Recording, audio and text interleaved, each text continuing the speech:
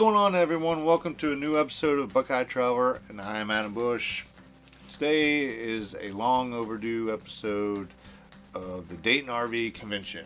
If you watch this video right here, my welcome back video, it will explain why it's taking this long to get this video out. This video should have been put out earlier this year, like back in late January or February and stuff. When the RV convention was actually held. Obviously that didn't happen, so I'm gonna do it now. This is gonna be probably about a 2 to 3 parter, so this is part 1, and I'm just going to show different RVs that I kind of liked and thought they were nice and stuff. But I must warn you, I'm gonna put a warning right here. I apologize profusely right now for the footage you're about to see. Very shaky and jerky at points, and not very good angles, and hard to see things. That's why I added pictures and stuff like that to help give you a visualization of what I was looking at or what you're trying to see on the screen. It was difficult for me. I had a rig for my camera and the mic, and I had a little external light to shine in some darker areas, and you got this rig, and I didn't have a Steadicam gimbal, which not yet.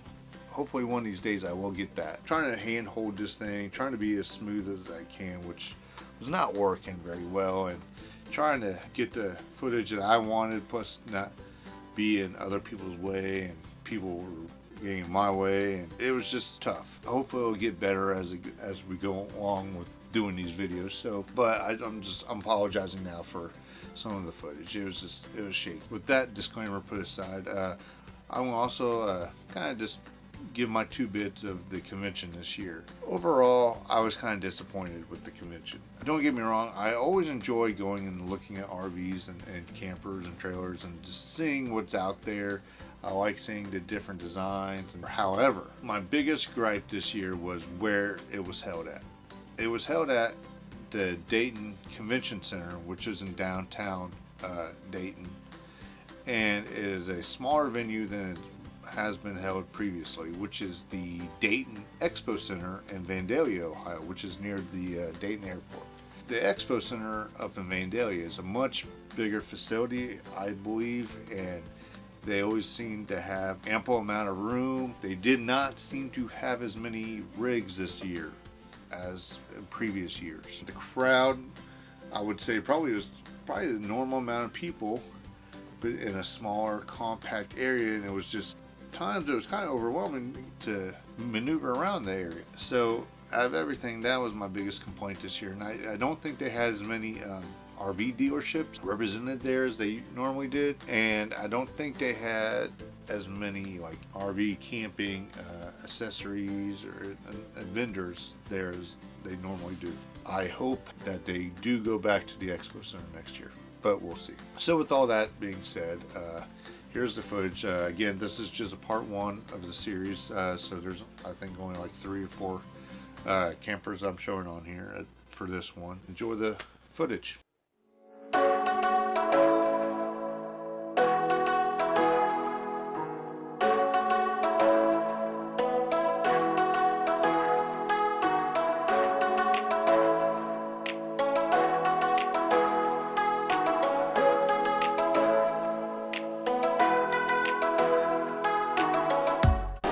You can stay up to 2 weeks, and then you just have to be out of the system for 7 days. And Awesome. And then if you're near Wilmington or Batesville, Indiana, or one of the parks, it's unlimited day use. So if you want to go around, pedal around the park for the day, don't want to camp, just want to go fishing or swimming or something like that, you can come in unlimited on a day use too. Well, that's good. Yeah.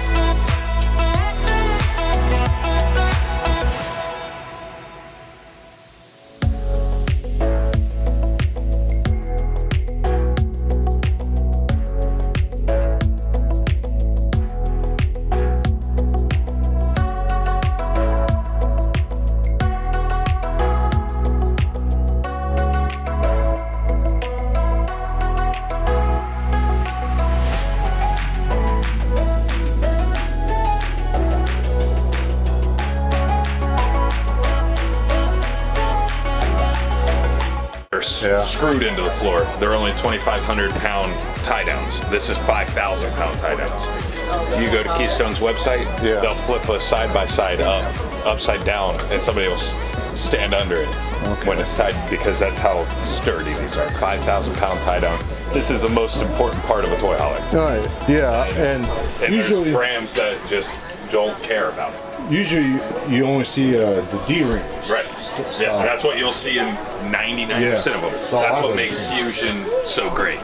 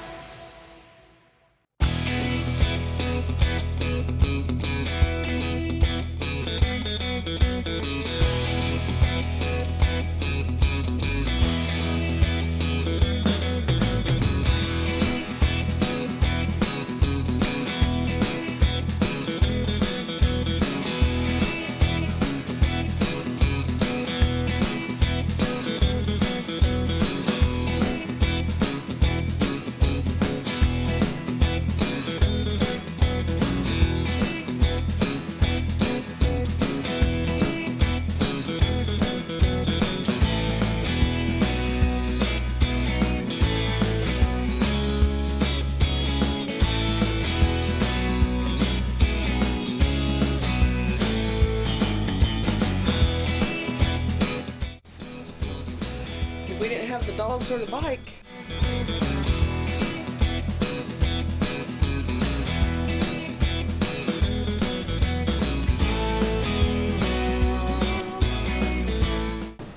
I didn't like the bedroom. Oh, okay. I heard someone say that. Well, it was the door. The door to the bathroom is awful. Oh, really? Yeah, it's tight.